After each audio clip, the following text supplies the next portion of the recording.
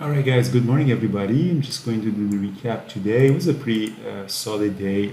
Hi, thanks for watching my video. My name is Andrew Aziz and I'm the author of How to Day Trade for a Living.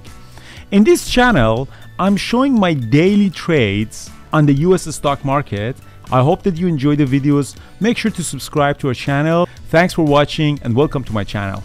For me, I took one trade on Tesla, 1 minute opening range breakup, and turned out to be a very nice trade. And now I'm sitting on some SPXL and JetQ to see what happens tomorrow. This one is more like a position trading.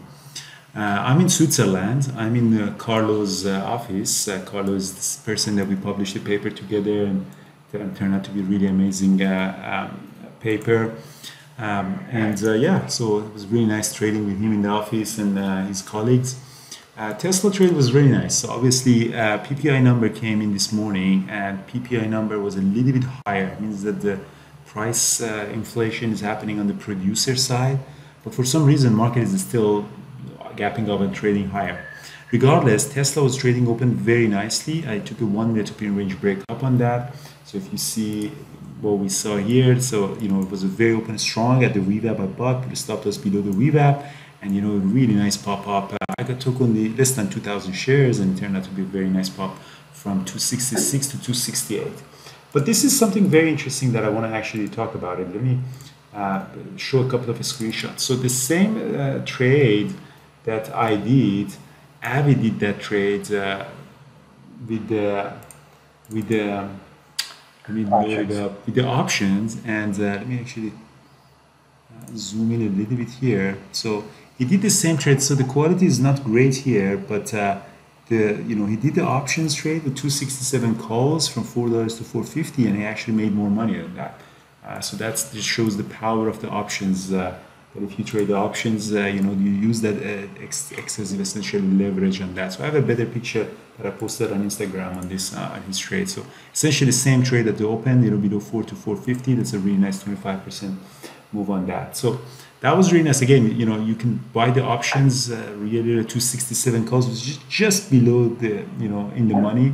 So you buy that, you get this massive move, and options are significantly more. Or you can buy the product like TSLL, which is a leverage product for Tesla. So it moves up from 1690, went up all the way up to 1712. So that's a more massive run that they had. Anyway, so Tesla was amazing. So after that, really sold off, and I really didn't touch that. Brian, at the previous day close, he took that trade to the long from 263.66 all the way up to this pop. So again, at this previous day close, you can also buy call options. You can buy a 263 or 264 call, and then when this pop happens, the king of levels, you can profit from that.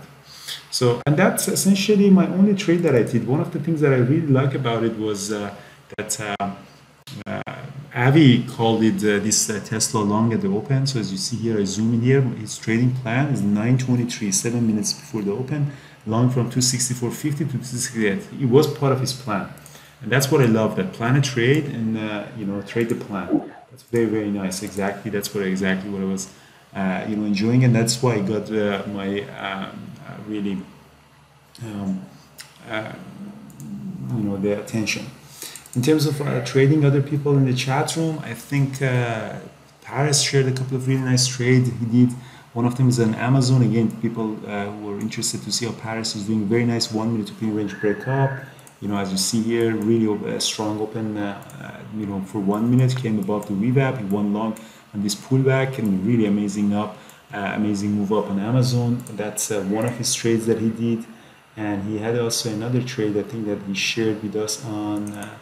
Was it Exxon or Plug that he did a really nice trade on that? Let me see which one I have. That's Exxon, yeah. So shorts on the VWAP, tier 1, tier 2, and tier 3. He explains what the tier sizing is that it is course, and from 106, and really nice drop. So I really, really like that trade. Thor also did a very nice trade shorting QQQ from S4. So, right now from S4 here, 371. This is a really nice short that he wrote that.